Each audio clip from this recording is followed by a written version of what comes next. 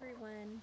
I don't really have, I don't think you need an exclamation for a lot of the choice boards this week, but I just wanted to say hi. I haven't seen you in a while, and I've been getting all your responses and all your readings doing really well, and I'll see you. They're going to set a day soon, hopefully, where we can have like a little drive-through and I can give you your awards that I've made for you and tell you what a good job you did this year.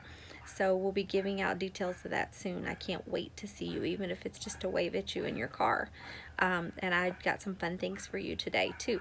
But most of the choice boards this week are really about reflecting on the year and thinking about what you liked, what you missed maybe about your friends, and then what you want to learn next year.